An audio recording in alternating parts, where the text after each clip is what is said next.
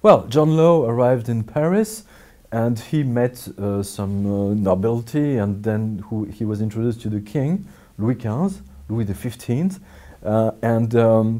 Louis XV had some trouble with his budget, you know, as every king. And so John Law convinced him to use the paper money somehow in exchange that the king gives him the exclusivity on Mississippi, and which was another company John Law set up and he introduced on the French market, if I may say that. So it was two stories going on parallel. First of all, John Law, who was made Ministry of Economy of the king, and the king gave him all the power and all the control over the French finances. So he was holding everything. And at one point, John Law asked the king to sign a law forbidding the French to use any gold coin and silver coin. And specifically, with an exemption for the church, for the priests and cardinals and everything, and then he forbade also to them to use silver and gold. And so this led to a kind of mini revolution in Paris once the Mississippi companies exploded, and of course that all the French, this new money, paper money, just exploded as well. So it was a real drama for the French people. They discovered, it was the first time in history they discovered the money as on paper, and they discovered that at one point or another it will be it's worthless. So that's we may say that it's the great revolution, the first revolution for the French people, paper money. Central banking was already there. It was there since Louis XI, so it was nothing new. What was new here is that John Law was able to forbid people to use their coins, you know, their wealth, gold coins and silver coins, and gold statues and the gold billions. So they were not able to use it anymore. That was the whole point. So because he was printing money, you know, as much as he can. So even for the king and for himself. And one point he mixed up his own interest, and John Law's interests were higher than the king's or the French people's interest. So this whole thing just led to the explosion.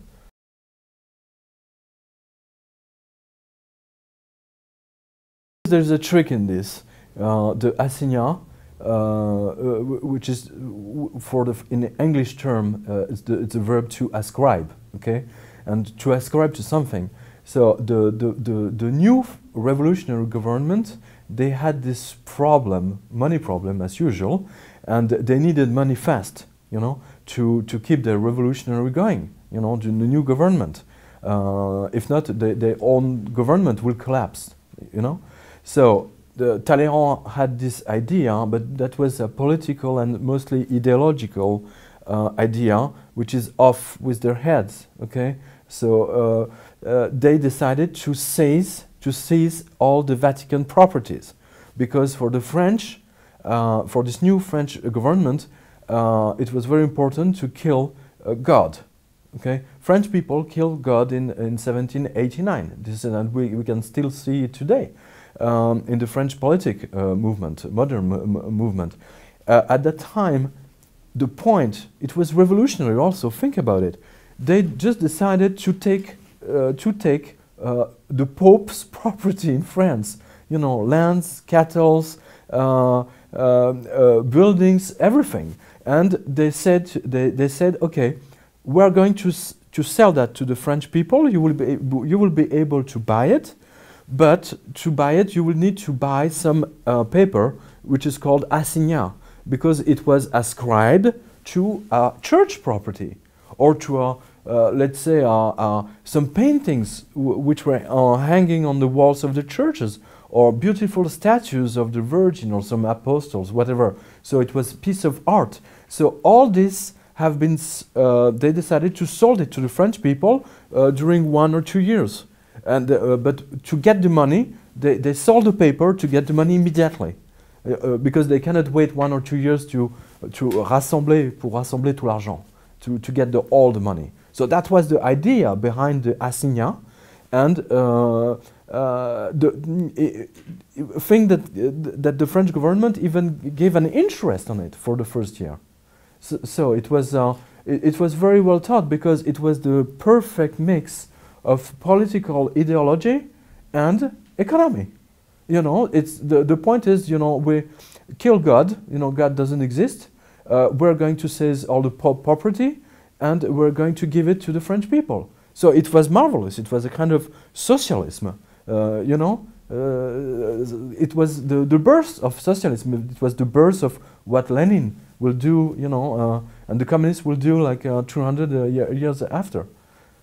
People have digged holes, and they put their gold and money and all valuable properties in gold and silver in the garden. So, and they said we're not going to use it until the economy will be safe and sound. So the French government didn't have any money. So then cities started to organize themselves, issuing like trust money, l'argent de la confiance. So it was like paper issued by the cities themselves, or little coins made from zinc or nickel, but with some inscription on it. So they tried for 1 year, but it didn't work because the butcher didn't want to sell the meat to the French people for worthless paper. So they asked gold coins. But there is a law forbidding using gold coins. So it was a kind of Kafkaïen, if I may say. So it was a very bizarre situation.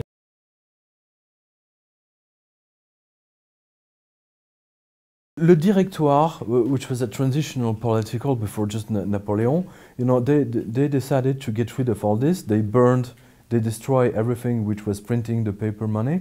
And they came back to the silver and gold coins, and also some paper, but just for, you know, big amounts.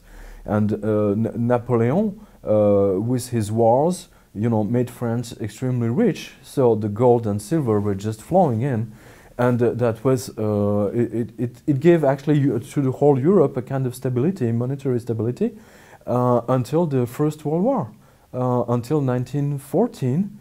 August, where the French government discovered that they didn't have enough money to pay to the soldiers and officers and to buy ammunition and weapons. So they stopped to pay the army with gold coins, and they started again with paper money. That's very, very interesting, because you see, this stability lasted until the First World War. That's fascinating. And the only reason they got back to paper money is they didn't have enough money to make war. So they used the quantitative easing to pay the soldiers and for weapons and tanks and everything. And for 4 years they did that. No problem. Think that today some gold coins of the l'Union Latine, this is how we call it in French, you can still buy them. And they're worth. They're priced in gold. They're still there. I mean, you don't have the Assignat not there anymore, but the gold coins are still here, and the gold was flowing from one country to another, between Greece, France, and Spain and everything. That was absolutely amazing. It was a really stability. But as James said it, you know, that's very annoying for the government, because they cannot print money, gold and silver out of thin air. So it's always when a government decides to go to war, they need money, and if they can print paper, it's 100 times easier. The background was, as usual, it was mostly cultural. It says Latin says it all. It says that everything which if we have Latin origins, you know, like Italy, France, Spain, etc. So all these countries, you know, they should be together because basically they have the same language, even if there are differences. So that's why they wanted. That was actually, it was a very good idea because it was backed with gold coins. So it was easier for everybody. It was very easy. Even if with a gold coin, you will be able to buy, like, let's say, 2 suites one suite in Paris, and you were able to buy 3 in Athens. It was not the issue. It was the gold coin which was the interesting point in it.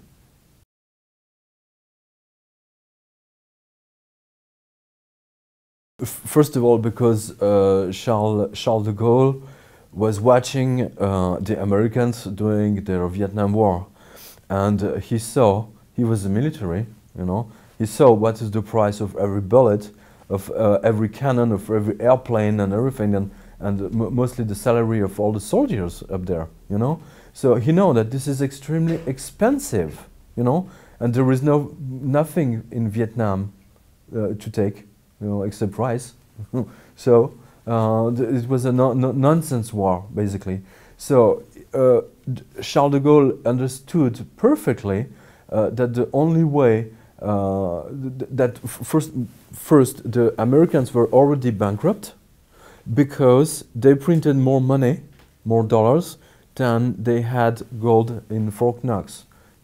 He saw that, of course, and he get some CIA paper, you know, that for instance, it was very, very important for the CIA to have the price of gold, you know, very, very low, you know, for the interest of United States. So Charles de Gaulle said in a very famous press conference in front of all the journalists that the Americans can do anything they want because they print money out of thin air, basically.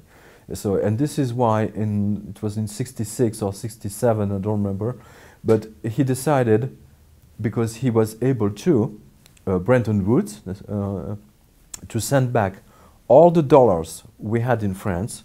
So they put it in a boat, they sent him back to New York, and he asked the American government to give back to the French government the equivalent of gold billions. And they did it. They didn't have the choice. The Americans filled the French boats with gold billions, and they were flown back, not flown, but by boat, back to Paris. And then the CIA got orders to do the work to forbid every other country to change their dollars into gold billions, because they didn't have enough.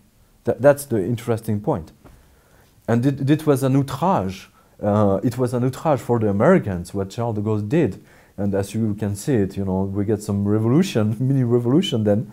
And the CIA was very active in Paris at the time to get de Gaulle out, because he was annoying for the American power, economic power. And look what the successor of Charles de Gaulle did, Pompidou. They got immediately a law on the 3rd of January, okay?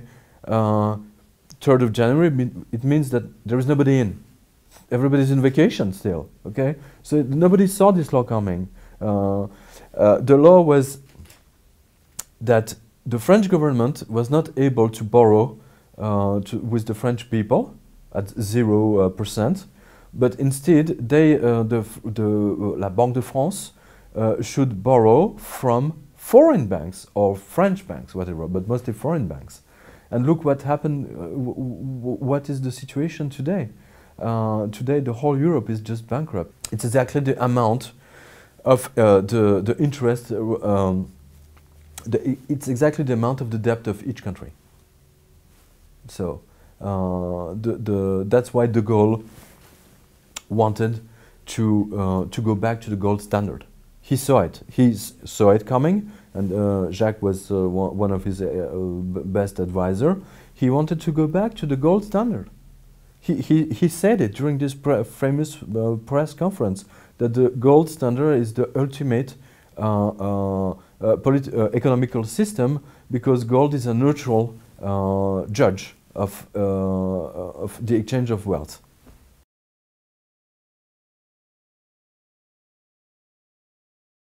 It's extremely simple. This has to do with the election of François Mitterrand in 1981. It was the first time a socialist government was elected, and everybody was convinced that the government is going to collapse 6 months after. It didn't. But what Mitterrand did was not to forbid to the French people to buy gold, because before Mitterrand, every gold seller in à côté de la Bourse, Rue Vivienne, will tell you before Mitterrand we were selling gold to all the French people, always. And after Mitterrand came in, suddenly all the French media stopped to talk about gold and the price of gold and everything, and price of silver. So as the media observed a blackout for almost 7 years, they just forget it about it. Because at the media, they replace it by live from the French Wall Street, from la Bourse, le CAC 40. Every day at 1 o'clock, 1 o'clock and 15 minutes, on the French TV, you had a live from La Bourse, explaining to French people that they will have more money, that their money is more sound in shares instead of gold. This is what they have done for 7 years, and again for 7 years, because Mitterrand got another mandate. And that's why gold disappeared from the media scene. It's not that the French are less or more interested. Every French family has his Napoleons. We still give to, if you get your diploma or whatever, French, some, la tante, the old aunt is giving the Napoleon, because this is more sound. I think we will go back to the historical ratio to gold and silver, which is, let's say 14 silver coins to 1 gold coin, basically. Considering what we have seen since these 3 years with silver price, I think it's a very good idea right now to have like 40 or 50% in silver and the rest in gold. I think anyway silver will go higher, because we will find again the same ratio, like 14 or 15. So, and today we're far from it. The history of the first depression, what happened in 1929, if you study this 5 years period, and there's one guy who perfectly knows everything about that, is Ben Bernanke, because he gets his diploma, his PhD in economics on the depression. And what happened at that time? Which share were perfectly safe? It was mining shares and commodities shares, but mostly mining. So everything has to do with gold and silver, and it's safe basically.